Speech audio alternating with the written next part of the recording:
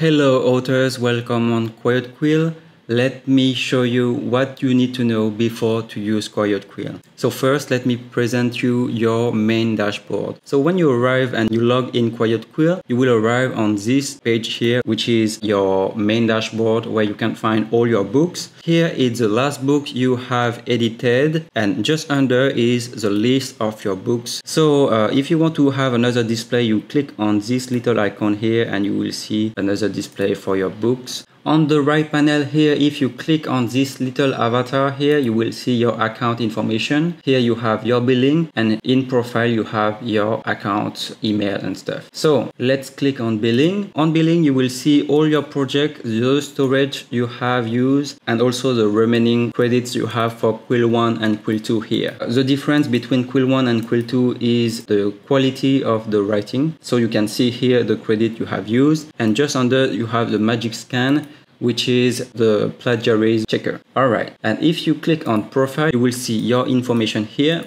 and your email address and your password. So everything here you can edit it on the right. So let's come back on the main dashboard. Just next to your account information you have this little icon for the filter.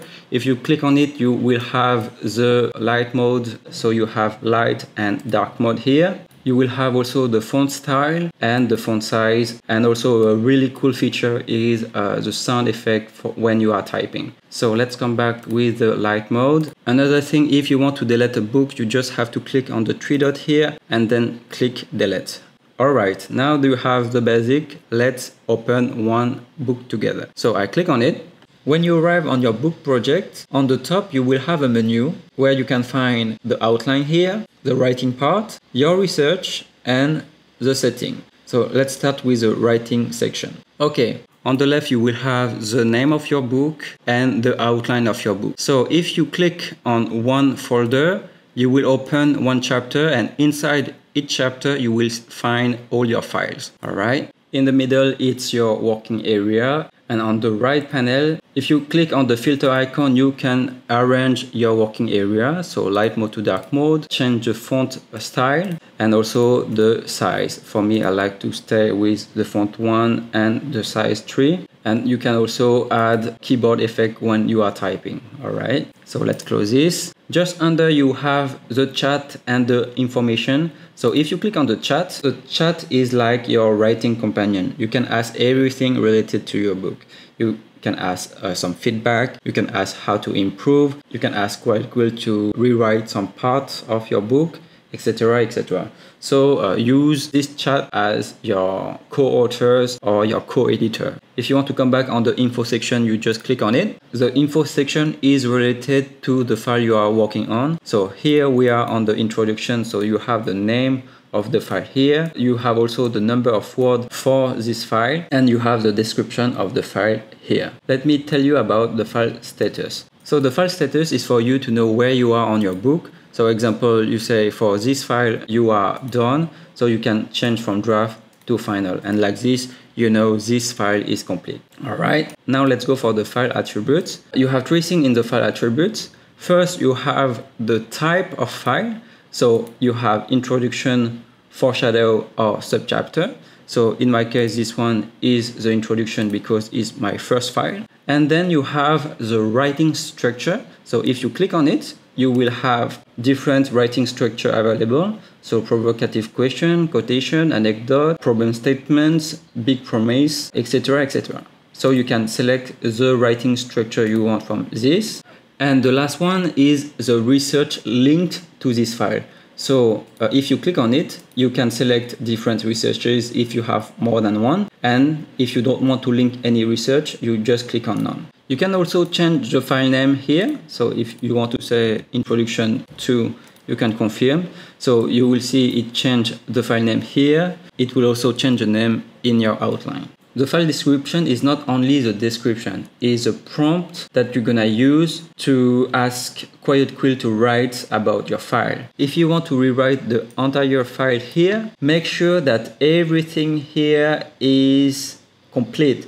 So you have select what type, what writing structure you want, if you want any research link into that file, and then make sure that the file description is exactly what you are expecting for. When everything is settled, you can click on Magic Write, and then it will rewrite the entire file here. Under Quill Write, you have the plagiarism checker. If you want to check if this file have issue with plagiarism, just click on plagiarism checker and then it will analyze. So let's do it together. You will see this message scanning file now, and then you will see your score here. So here have 0, so it's the best score you can get.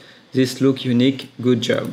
Alright, if you want to change the writing style of your file, or if you want to change from Quill 1 to Quill 2, next to the info icon, you click right here and then you will see Quill 1 and Quill 2. In Quill 1, you will have the writing style you want, and Quill 2, you will have different writer style. Next to the writing style, you have the best feature for people who want to focus. So now that you know everything for the writing part, let's check together the outline section. In the outline section, you still have the chat where you can talk with QuietQuill to get more ideas for your outline. So let me explain you a bit. This little icon here is the file icon, and this folder icon is for the chapters. If you want to see what inside the chapter, you just click on the little arrow here, and inside you will see the file related to this chapter. And if you want to rearrange the file order, you can just click here and move up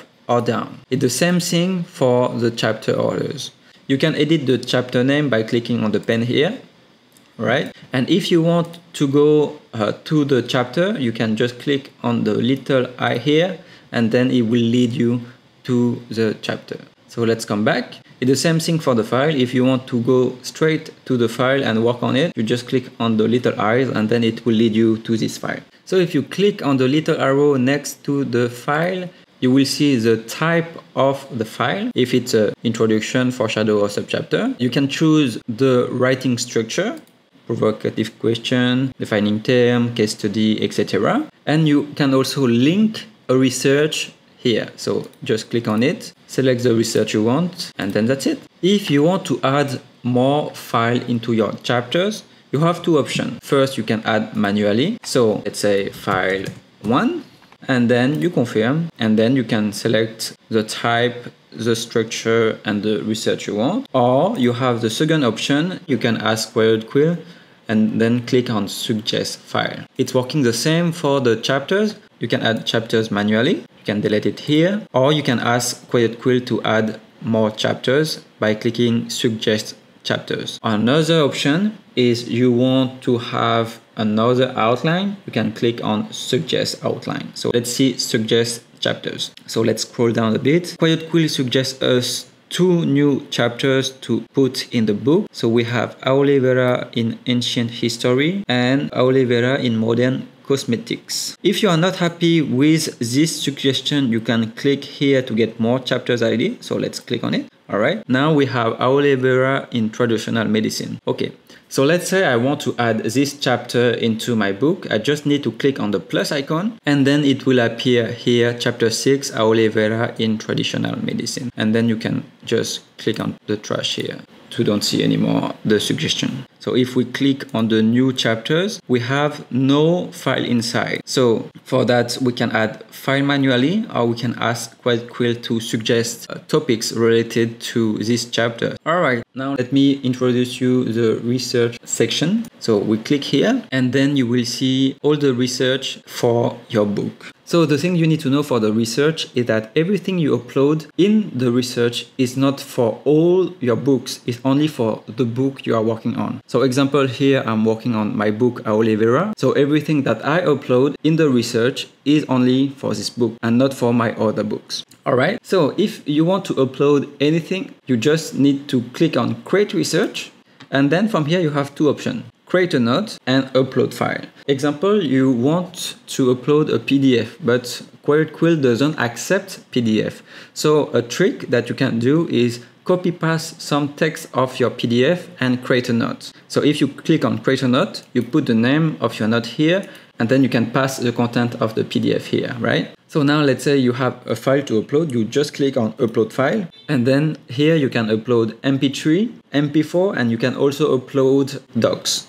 All right, and then you just click on save and then it will process. So let's create a note together. Note 1, of course you put the name related to this note, and then I will say hello just for the demonstration. Of course you put more than this, and you click on save, and then when you click on save it will be on warming up status. So warming up status is mean that QuietQuill get the information you put and it start to learn about your research that you just upload. For the upload, do one file at a time, and then when it's complete, you will have the success status and you will see the name of your node here. If you want to delete a research, you have the 3 dot here, you click on it and you can delete it. All right, so now let's go on the settings section. So let's click on this gear and then you will arrive here. So on the top you will have the name of your book. After that you will have the cover of your book here. Next to it you will have language, format and category. You can edit it by passing your mouse on it. So you just click, and if you scroll a bit down you can edit the book name here, the author name, the book description and the author biography. Now the best part in the settings section, of course, is to export your book. So for that you have choose your file type here, and then you can select Word document or PDF. So let's say I want to export in Word, and then I click on export now, and then I will have my book right here and it will be on your download folder. If I click on it, so you open the editing, and if you want to see the outline and structure you just click here. Example, you click on your introduction, and if you want to see the table of content you have your table of content here. All right, it's the same thing for the PDF, so you just click on PDF, export now, and then you will have your PDF in the download folder. Now let's say you want to change the cover here. So to change your book cover you just click on the image and then you can upload the image you want here. Alright, now that you know everything about QuietQuill, you are ready to start your first project.